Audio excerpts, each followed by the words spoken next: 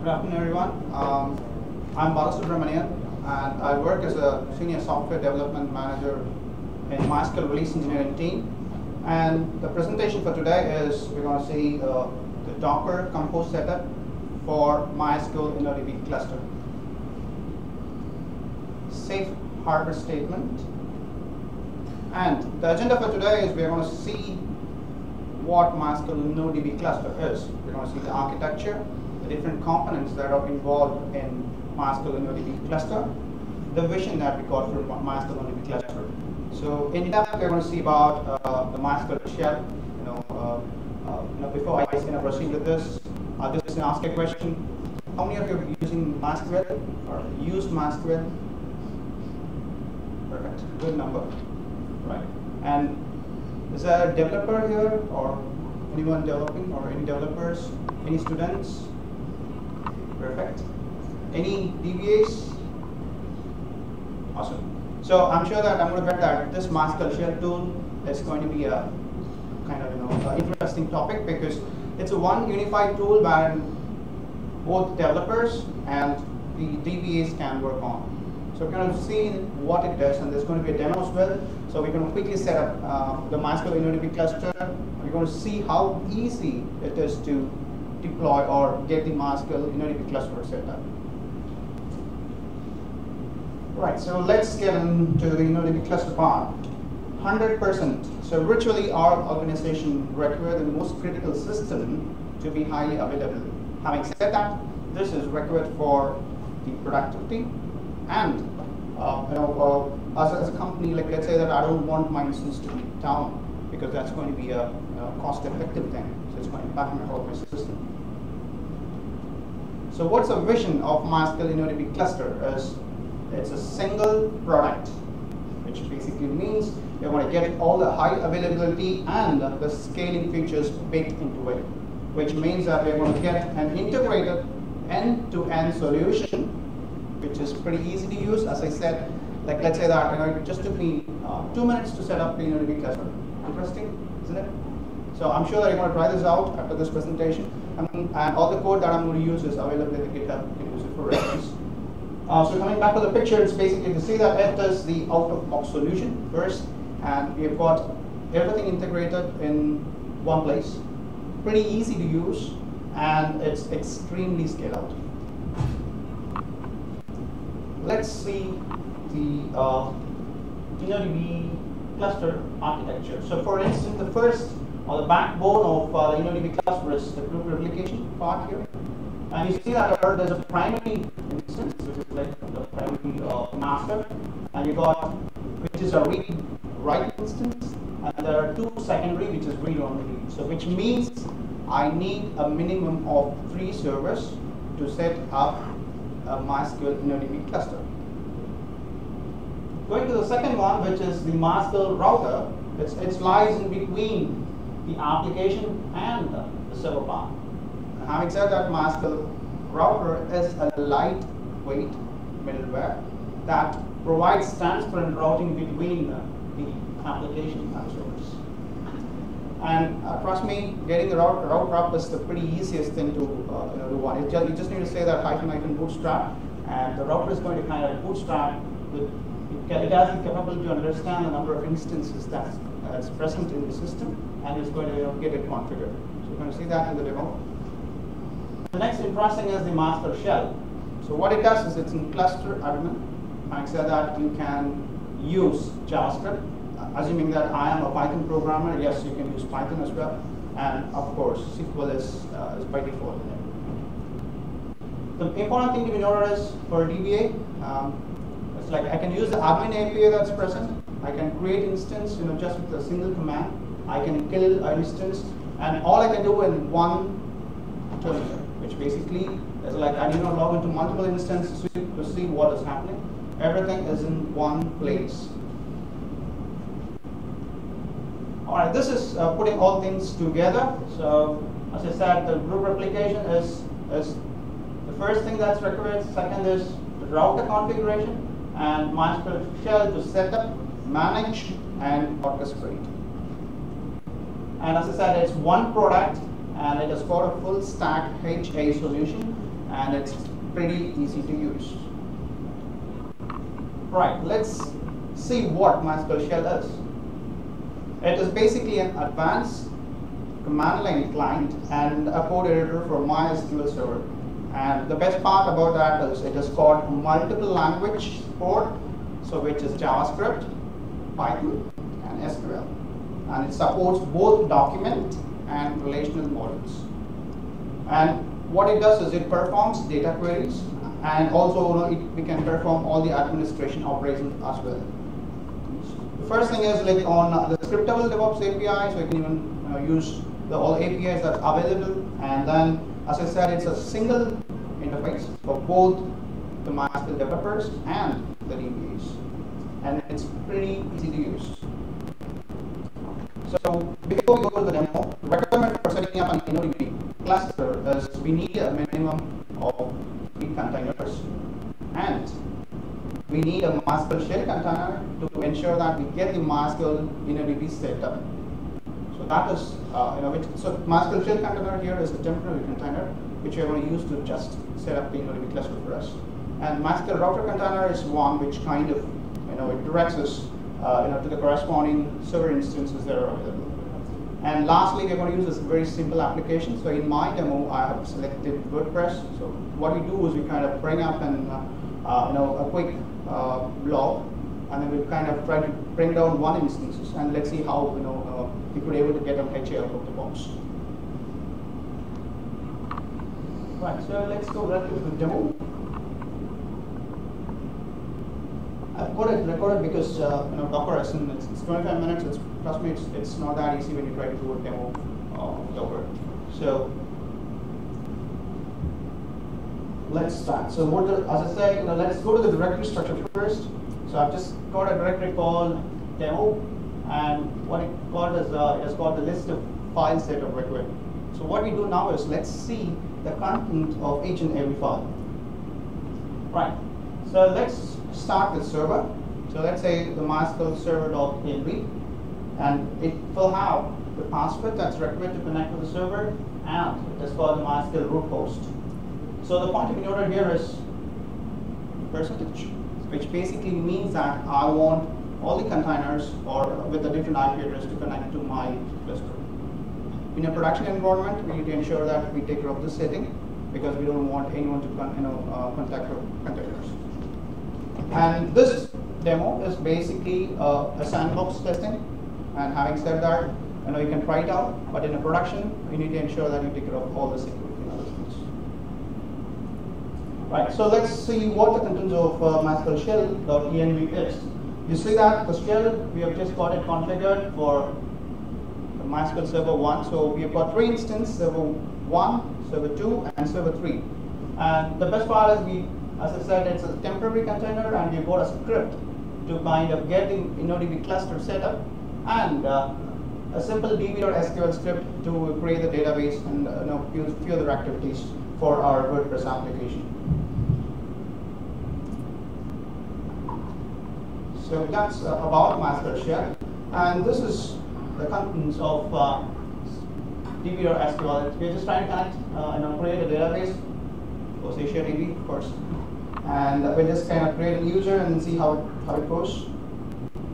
And the next thing is a very important thing, wherein what we do is we kind of see how an InnoDB cluster is set up. Right. So what we do here is the pretty important thing. It's like shell.connect, which basically means that we're connecting to server 1 here, and the cluster name is dev cluster that we have created. So let's see, how easy it is to get things done. So if you could see here, we are adding an instance just by command, which is cluster.addInstance, and we will add the next instance, which is MySQL Server 2. And as simple as that, repeat the same command for Server 3. So we're going to get our cluster up and running. It's pretty easy, isn't it? Right.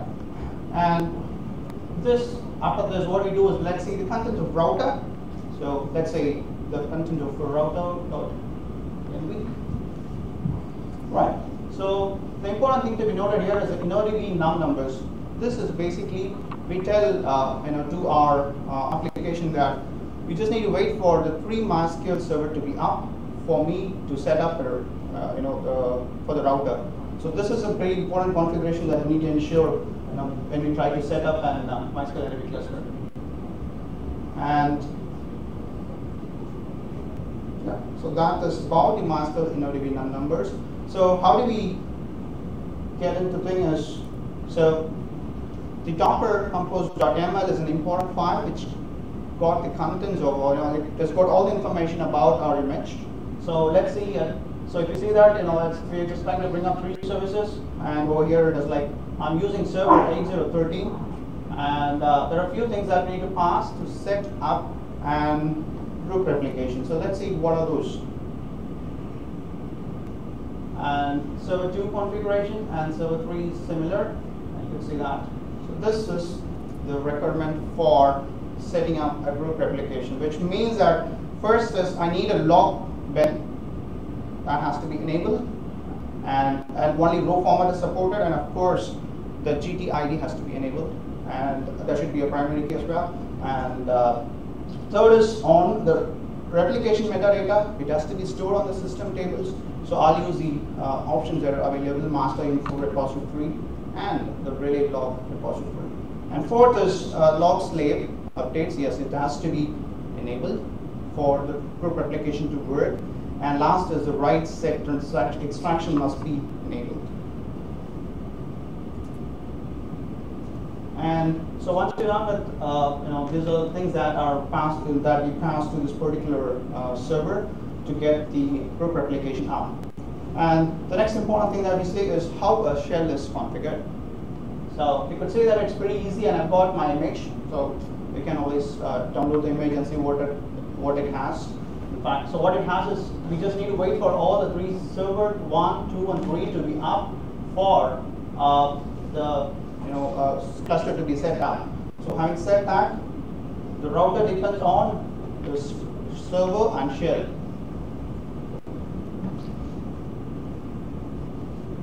And lastly, if you could say that there is an application WordPress which depends on the MySQL router. So this is what the contents of the Docker compose.yaml file is for.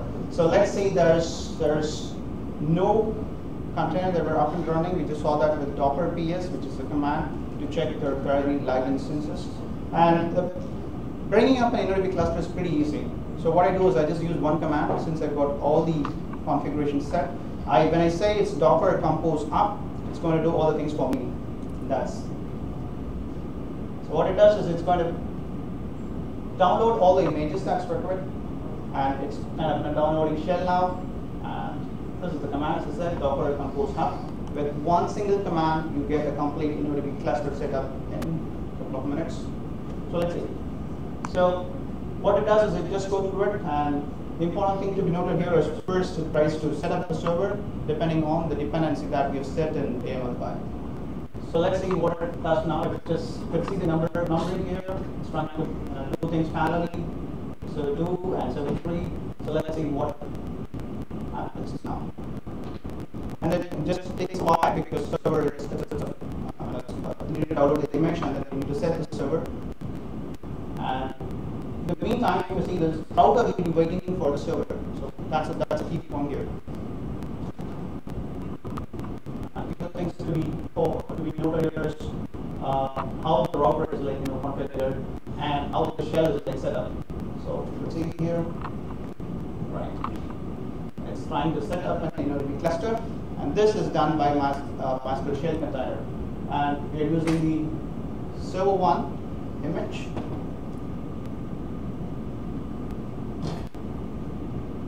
And it just basically goes through a set of things, and then it configured server, and then comes the router. So it just goes through it, and then let's see what the router does now. So these are a lot of things that happen basically, just to get some things up and running. Right, and what has happened now is the router is done and the configuration is done. So we've got all our 3 servers, 1, 2, and 3. So what we quickly do is we'll just open, and with this the MySQL InnoDB setup is complete? Yes. So that's pretty simple. And let's see the container images now with Docker PS. And you see that everything is well with this healthy, which basically means all your server is server 1, 2, and 3 is like perfectly fine. We need not even bother about that. So this is an application that is told. You can see you can directly connect the application to localhost because that's how we configure it. And then you could see that I'm just using the database that we have used in the db.sql script. The important thing to be noted here is the database host. So what we do is here we pass the MySQL router because router takes care of routing things to the corresponding server. So that is what is the thing to be noted, and rest is pretty normal WordPress setup. So it's going to work very quickly. I'll just get things up very quickly so that this is very simple a blog that we wrote. And now let's see. For instance, let's say I want to know what is happening with MySQL router. You can use the command MySQL like Docker compose logs MySQL router to see what is happening with each and every container that you've got. So if you see that, I could be able to say this, and this is how I connect to a server. Let's see how it does. So I just need to provide the password. This is the interface that we talked, the MySQL Shell, which is one particular page where I can interact with both SQL and JavaScript and Python. So let's see how we do it. By default, it gets into your JavaScript. So you just see that I love this way in which things are put up here. By default, it gets into JavaScript. So how do you get into another verse? You say SQL. Yes, we are in SQL mode. I can run commands in SQL. And getting back to Python is pretty easy. So as I said, 3 different language, and we can perform both interactive and batch operations. And how do we set up and cluster is like, what I do is, what we do here is, we just say variable cluster is equal to dba.get cluster. The best part about MySQL Shell is it has got an auto-complete feature, and it provides you the different option that is available for a DBA to respond. So I need not even remember it. I just say DBA dot and tab. You will get a list of options that can be used in your shell. And dba.get cluster is the one that gets the name of it. If you remember, we've got it as. And how do you get the name? Again, here is cluster.get name. Will get me that name of cluster here. Here in our case, it is dev cluster. So what we do now is we just see the status of the cluster here. So I can always check the status of the cluster as simple as running one command, status.cluster. Thing to be noted here is this is the first server. The cluster is online and we can tolerate up to 1 failure. The reason is we have given the instance as total number of instances is 3. And if you see that the status is online and it's in read write, which is the first server, and the second server, other both servers are read only. And I can always get into the SQL just by this command, and we will see what is the name here. So I can always use select edit host name, and it's going to return me the container ID. And let's go back to another instance to see what the container ID is. It should matches with the MySQL server 1. So, Docker PS, and you see this one here. Yeah. Just take the container name, so it is demo server 1, so which basically means that we are good.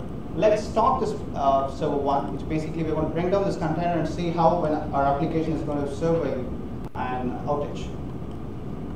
So I will say docker stop and the image name, and even I can also select the port, which with the normal command like select the port, and you will see the port here. So let's stop the server 1 to see what is happening.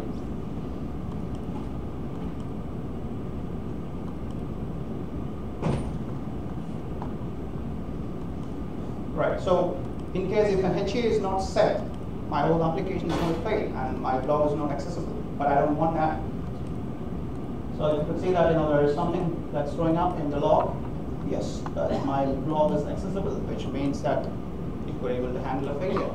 So it's automatic failures happen. We didn't do anything much except for setting up InnoDB cluster. And now let's see what has happened behind the scene to get this up and running.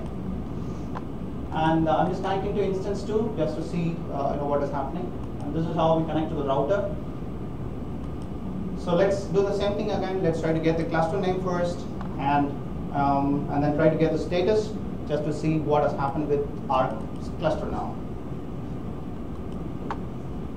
And interestingly, you will see something very catchy. What happens is, it has got an intelligence just to make the server 2's read right over here. This is what has happened, and server 1, it's missing, which basically means there's something happened to the server 1. And you could see that it's online. The other one is this other one is online, but it can tolerate up to 1 failure because now server 1 is down. Yeah, so that is pretty thing to be noted, and the different status. So what we quickly do is we'll kind of go to another session, and we'll try to bring up the server instance or server container again and see what is going to happen. So let's start with Docker start and the container name. And let's check the status, and you can see that it's going to take a while. Right, and let's try it again. Yes, server 1 is back online, which basically means that my application is up and running. Only thing is it has got an automatic a failover to ensure that whenever I add an instance back, it's going to add it as read only. But as a user, I won't be able to know what is happening with regards to the cluster. So let me just quickly go over to the presentation. So in case if you've got any queries, as I said, we are available at the booth, and this is a very good resource, and I can always go through the links. And in case if you're interested or to know where to download MySQL, let me just show it very quickly. This is a page where you can download the MySQL server. The latest version that we have got is 8.0.15. So the URL is dev.mysql.com/downloads/MySQL. And this is basically the Docker image that we've got, which is the MySQL server, which is our own official MySQL server Docker image. And on the Docker Hub, the scripts that we spoke or the images is available for free. You can always download, start, and you can always do the same thing with setting up an InnoDB cluster in 2 minutes. So all the things are available, and even you can always pull the source code. So these are the 2 things that are available. So feel free to use it and share your feedback to us. Right. So with that, pretty much done. Any questions? All this is free. Sorry? All this is free, right? There's no need to pay a fee. Everything is free. So that is what I said. If you can download it for free, start using it, including Shell, Router, server. Everything is open source. So the URL that we use here is, I go here and I select the thing that I want. For example, let's say I'm a Red Hat user, and I can always use Red Hat.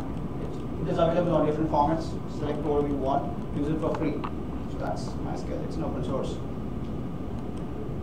And in case if you want to download the Docker image, yes, this is what you go here and then try using it. If you say Docker pull MySQL/MySQL server, you can get the Docker image for MySQL.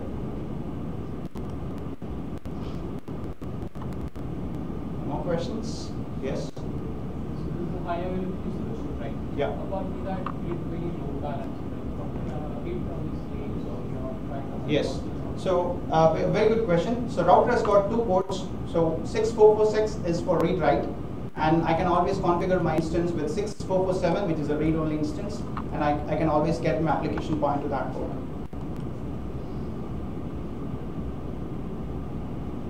Any more questions? Okay. No. Thanks for attending.